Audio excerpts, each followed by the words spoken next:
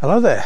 So today I'm back out with Betsy in a morning walk. It's raining, it's cloudy, it's miserable. I got up this morning, looked out the window and I thought, let's get out. So join me shortly and we're back over the beautiful Habberley Valley. As I said, just on one of Betsy's dog walks, and let's see if we can find some photos.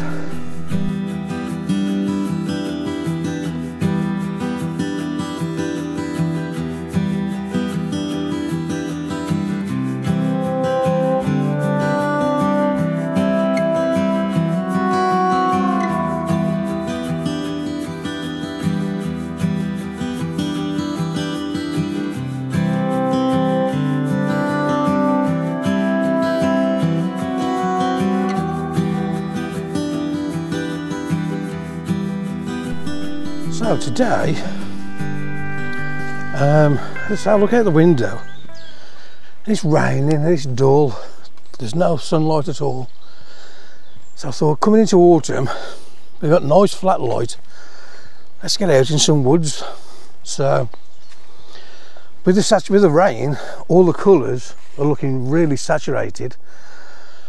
I was going to bring a polarising filter, but I decided against it. Simply because there is no sunlight, so you do get a lot of reflections on leaves, which I don't mind today because I'm going to be shooting pretty much scenes like this where it just looks beautiful, so peaceful, so quiet, just flat light. It's nice, it's nice.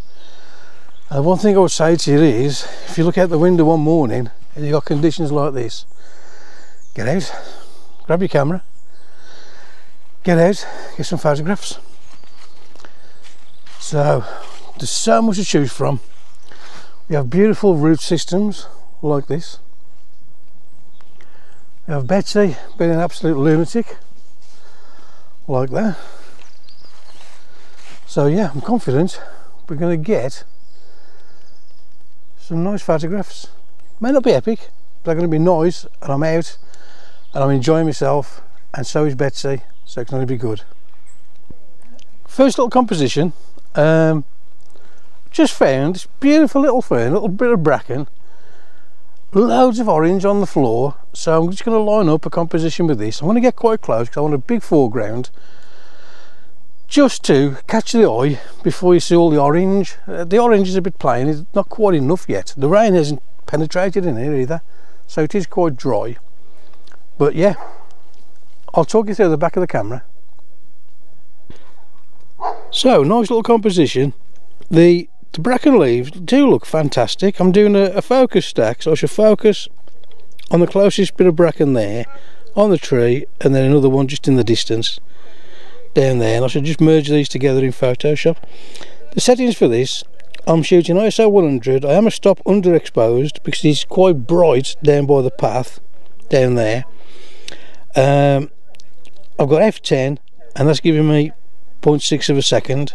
Looks beautiful, it does. So quite a nice little shot, that one. I do like that. Just now found, I'll just turn around and show you, a nice family of mushrooms. Look at that. Old tree stump full of mushrooms. I'm going to have a look now just to see if I can line something up here. If not, then I'll carry on round. It does look a little tiny bit too low for me. Looks beautiful though. I think there could be a composition there. Let's have a look. No, the mushrooms are just blending in too much with the orange on the floor. I think as a macro shot, it would probably look fantastic. But what I'm out today for is just a few nice little landscapes, a few trees. It is quite misty. There's a bit of blue sky coming now, so I think this mist is going to be short-lived. I'm going to get up in this little bit of wooded area here. Hopefully we've still got a little bit of mist in the trees. It is beautiful up here. So peaceful, quiet. What I would say to you is, even though we're not in full autumn yet, the colours are all turning now. A little panorama around here. You can just see the oranges coming, the bracken's turned, the oaks are just turning, the silver birch are going yellow now. It looks beautiful. We're not quite into full colour, but there are still good photographs to be had, and we have got that little bit of mist today, so even though it's raining, it's not raining much now, it's baiting off a little bit. I am still getting wet, but I don't mind that. Some of the best photographs I've got is in bad weather, so don't just look out the window and think, oh, the weather's bad, I'm going to stop in bed. Get out, just get out and get some photographs. As I say, I'm on a walk with Betsy. Betsy's down here, she's behaving for once. As you saw from the last video, I had a little bit of a scare with Betsy. She went flying off and took quite a few hours to catch her. She found a pheasant farm, and yeah, she was having a great time in there. But I'm now just going to have a little walk here. I'm going to try and get a couple of photographs in here. It looks beautiful here. Nice flat light, that's what I like, because you can just then, a little bit of dodge and burn just to brighten areas up and darken some of the shadows down a bit. Yeah, I'm hopeful I'm going to get something really nice here. Let's go and find something. Just look at these beautiful trees. A couple of silver birch, little oak there. Twisted, gnarly. I'm a little bit precarious in this little tripod in the bench, but the scene looks beautiful. Let me show you the back of the camera. I'm loving this. So again, I will be doing a focus stack on this because I want a lot of detail. First shot is going to be probably this bunch of leaves here, which is the closest, and then I will do the trunk there, and then I will come down to this branch which has got some beautiful peeling bark on it. Let me try and zoom in. As you can see there, we have beautiful bark that's peeling. Looks beautiful, looks beautiful. It probably will be 3 shots, there, there and there, and just blend them together in Photoshop. I'm loving it. Again, the settings, I may underexpose this a little bit more because it is quite bright. ISO 100 and 1 stop underexpose at f10, and that's giving me a 1/5 of a second. I'm tempted just to come a little bit darker, and I am actually liking that just that little bit better now. Just highlighting the trees, and I can just bring back the highlights and the shadows just a little bit in Photoshop. Looks beautiful. So I'm just looking through this this image now, and I do think I'm loving the dark in the background and just leaving the silver birch white. So a little bit of dodge and burn on this, and I think it will look really nice. I'll put it on for you right now.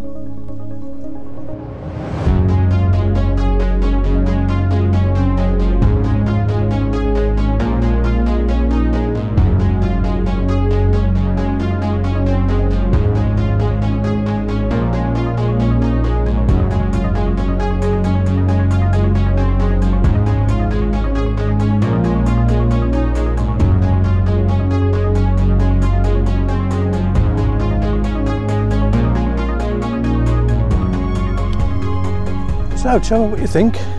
Drop me a comment below if you like that image or not.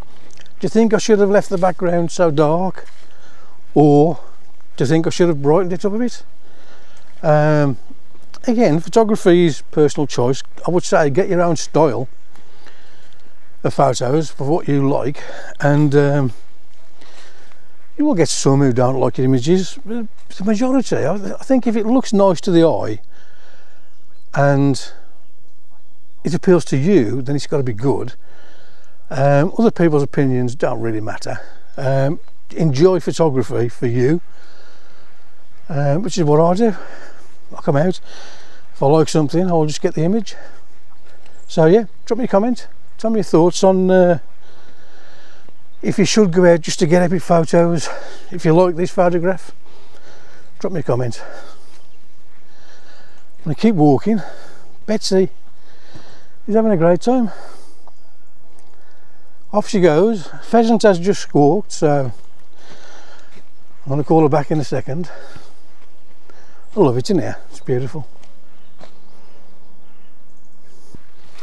Betsy! There she is. Still being good at the moment, so it's a blessing.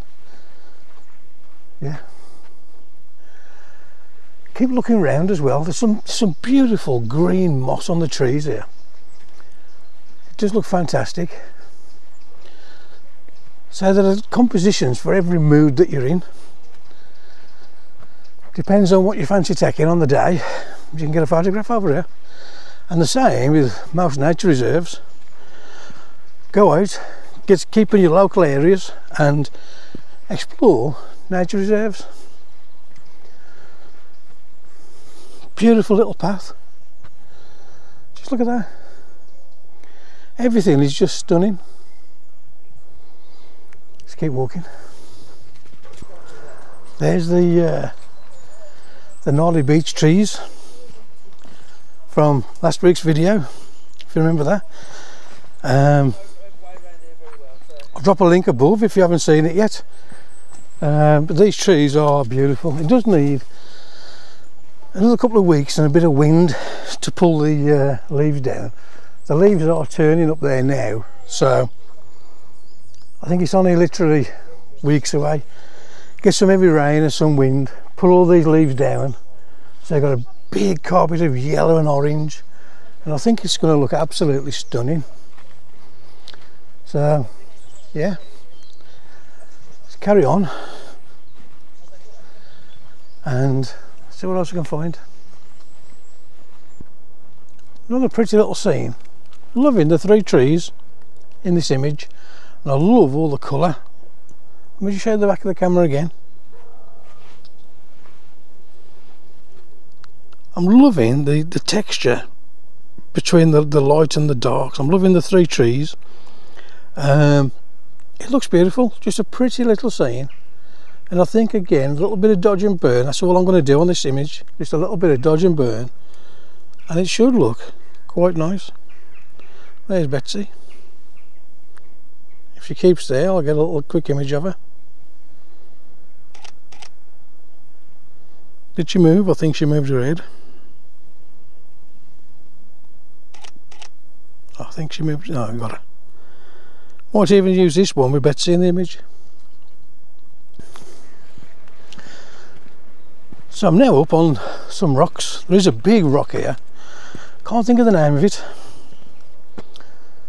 But we're quite high up here, and as you can see, it looks beautiful. The sun's just starting to break through. Sky's clearing, so I think before long it is going to get too bright in here, so I don't think I've got much longer left. Let me just show you this. Just look at the texture in this rock. Absolutely beautiful. Got an oak tree just turning there. I'll try and set something up quick. I quite like this scene actually. So I'm hanging off the edge of the cliff almost to get this little shot down here. As you can probably see now, the sun is just starting to break through, so I'm going to move on now and climb down off this rock. It's going to get too bright up here, I think. Another beautiful little scene is I'm just climbing down off the rocks. Just saw this and I just thought, this looks beautiful, this does.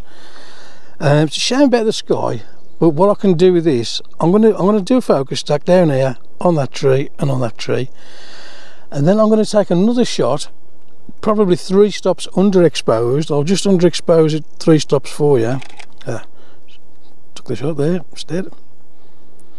You can just see, I don't know if you pick it up on the GoPro, but there is just a little bit of detail in the sky. I am hoping that I can just pull this little bit of detail into the sky just to make the sky just look that little tiny bit nicer. It is a bit too bright, but again, beautiful scene. I'll put this on for you now, see what you think. Drop me a comment if you like it.